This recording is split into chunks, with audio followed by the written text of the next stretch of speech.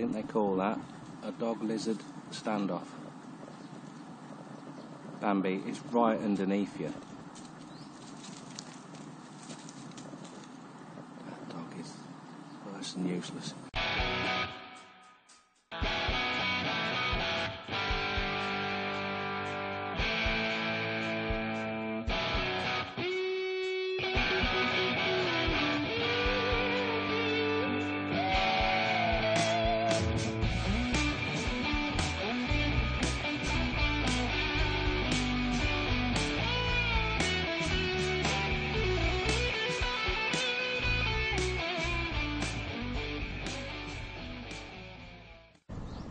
Right, morning guys, welcome back to the channel. And this morning I'm flying solo. Toon's had to nip to the hospital for a monthly thyroid checkup. She's got a few bits and bobs to do in town, so it's just me and Bambi. She's quite happy not catching lizards.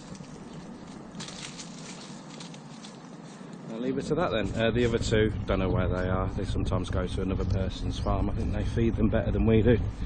Right, so what I'm going to do on my Todd is show you the bug feeding frenzy for the catfish. They were already fed this morning, but the smell is too great from all the bugs we caught last night. That's from about an hour of having the black light on. Now, because we haven't had any rain or dew during the evenings or night time, so the grass is still wet in the dry in the mornings, the big bugs that Toon likes to eat and that I like putting on the fishing hooks have disappeared. But there's still lots of other bugs that the fish eat, so it's another way that we're trying to incorporate into our lifestyle, keeping the costs down, because fish food, although it's, what do we pay? I think 300 and something a bag, 20 kg bag, and we get through quite a lot. So we feed them twice, once in the morning, once in the evening, and then we give them a bug lunch. That's just the catfish. Okay, so what else has been going on? I was supposed to be doing the painting the ceiling in the bedroom, but sod that. I'll just throw some paint up 5 minutes before she gets back. Look all sweaty. A few people have been concerned they've got a what would you call it, some weight loss disease going on. I might well have, but I don't think so. It's just well, I like to call it grafter size. Basically, you just don't sit down for too long, you don't watch too much TV, if any, don't play any video games, and just don't be a lazy git, and eat healthy. Right then, as you can see, it's all very, very quiet, but by the power of bugs, I'm going to try and do this one-handed without throwing the gimbal in. This isn't going to go well. I'm just going to have to put, some of it's going to hit the rocks, and then you'll see the catfish come up. So I think these are about 6 weeks old now, catfish.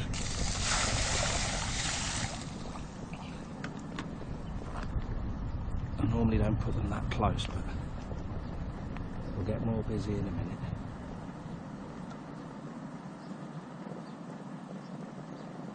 Remember, these are the Malaysian catfish called buduk, not the Thai buduk, although we have put some in from our other pond that we grew at the previous house in here, so they're slightly bigger.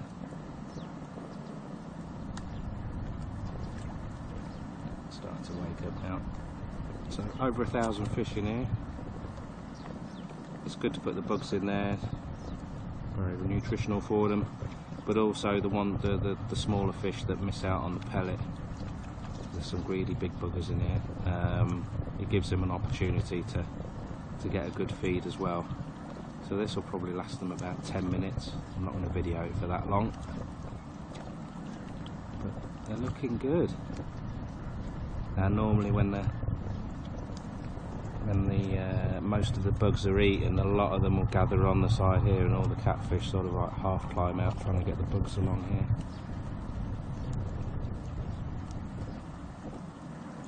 So many years ago, when I was a wee nipper, I wrote to Jimmy Savile. Some of you may have heard about him or watched his show many years ago. I say too much about what happened later on, but he had a show called Jim Will Fix It, where all kids had an opportunity to write in and ask if they could do this, do that, and I wrote in and asked if I could work on a salmon farm for a day. I saw on TV them feeding the fish, and I've been hooked ever since. Thankfully, Jimmy never replied, because he was a bit of a naughty boy to say the least, but the dream still lived on, so I am living my dream. I'm also living another dream of mine, and it's a dream I'm sure I share with many guys. I'm now officially in a FFM relationship. Now, if you're not down with the kids, you may not know what that means. It means female, female, male relationship. And I don't mean Honda. I've got a sex robot, and here she is. So we may have to put this on an 18 rating or above. I'd like to introduce to you Coco Chanel. How's that for a knockout? Now, I didn't have the spare £5 kicking round that these things cost, so I thought, Leigh, you're a talented boy, loads of time on your hand, why don't you use all the materials and skill set available to you and knock one up yourself? Having a pun. So there she is. You're all aware that Toon is incredibly jealous, so I've had to deactivate some of her functions. At the moment she's in EGA mode, which is the crow, so she's on crow duty, but depending on how long Toon is away, we may reactivate another feature or two. Right, I've got to turn the pump on. The Benin pond is going down, so I'm not sure if I can do this one-handed without getting electrocuted.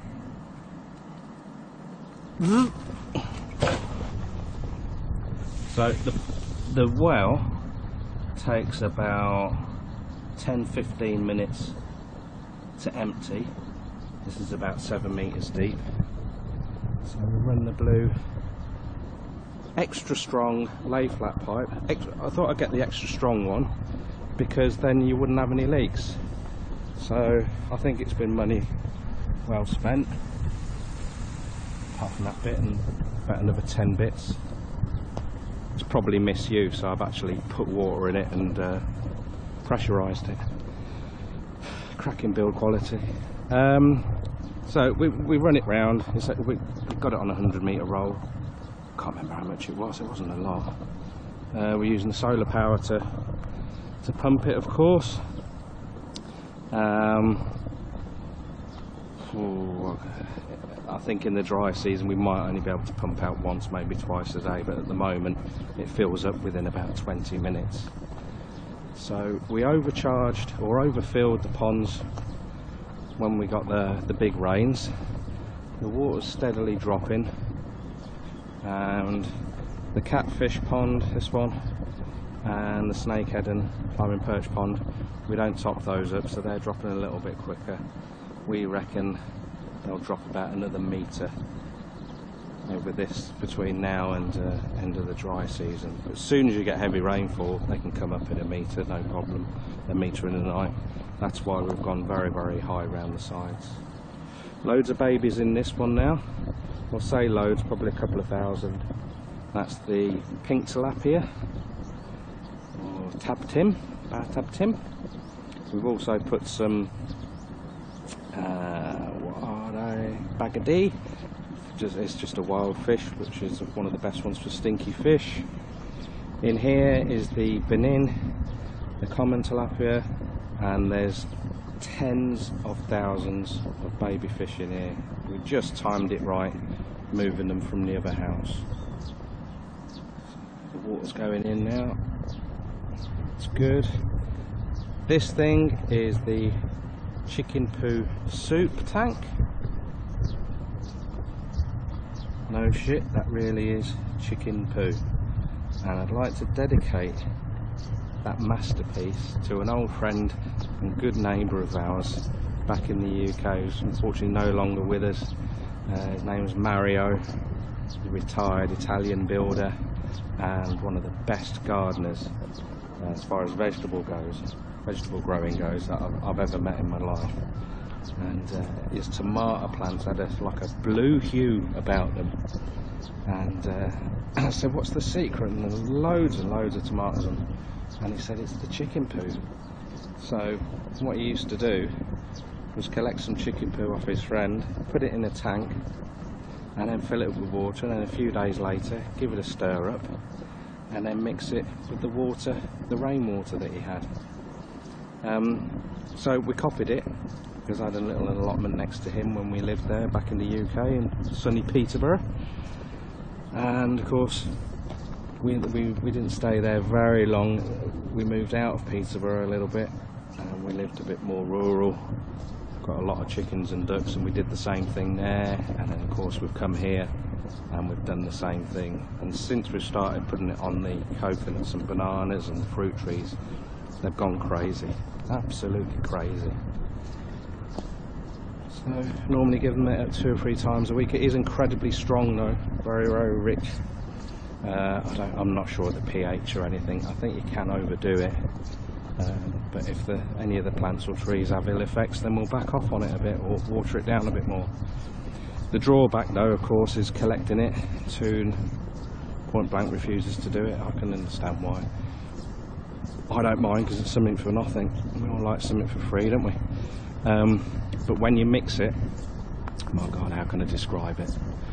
It's a mixture of smell of 3-week-old coffee mixed with my dad's first effort of homebrew making, I think, which didn't go well. So that's about it. Mr. Monks, I have an answer for you. Bless him, about 18 months ago. No, because the channel was only 11 months. Quite a few months ago, I think Bob Monks asked me the size of the... Oh, I've left the security light on. The width of the posts for the house. They're 5 inches, Bob. He also keeps nagging me. I'm ragging him because he's a Blue Nose Everton supporter. To do the cost breakdown of the house. The costs are just about all in, because we're not letting anyone else do any building on our house. We might get someone to do the gutters, but that'll be about it. We got a quote which was quite high, but we found someone else that can do it for us. Regarding the quality, I don't know, and some of you will know that we're not happy with the final fit and the finish of the property at all. But we have to be quite diplomatic and careful what we say. Certainly have to be careful what we write, because Google Translate is very, very real. A few things have been picked up on already, so awkward situations. But Toon and I have done the plumbing to the best of our ability. Just got to secure all the pipe work. We've left most of it exposed, like Wayne suggested, so that the numerous leaks that occur can be spotted and fixed quite easily. I think that's about it. So I've got some painting to do.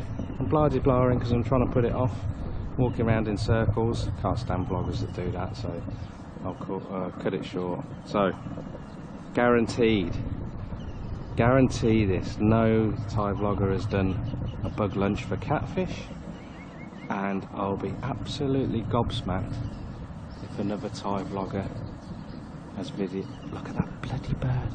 It's gonna dive bomb me, bloody. No, you're not. Wait!